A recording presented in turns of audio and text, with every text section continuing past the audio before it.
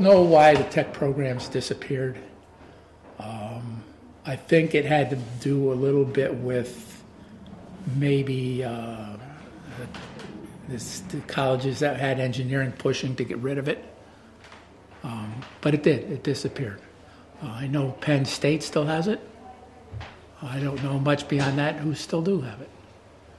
But and once again, it's much more of a hands-on thing where you can graduate from college and go right into a company and be productive.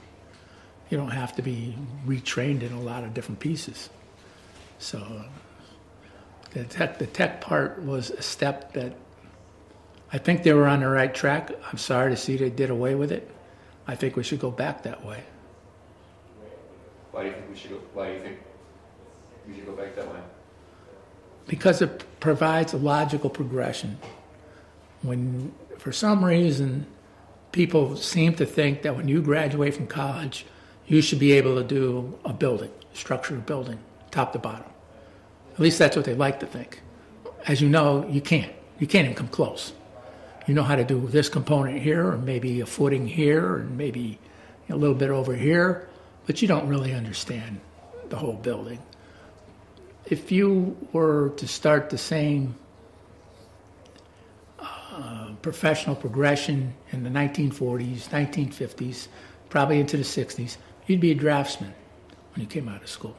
You would sit there and learn how to not only draw, but how to put a building together. You would fit all the details and look at it, how it's supposed to go. And eventually things start to click.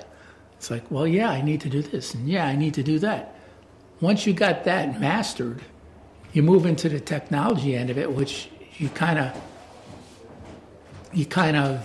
how would you say it? You kind of go from building the different components and putting them together and making it look like a building.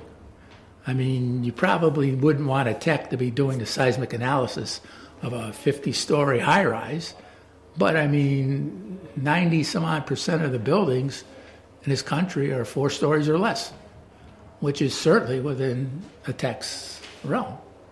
So why would you want your most expensive people doing little small projects? You wouldn't. So I think that the way things were set up years ago might be a better way of doing it.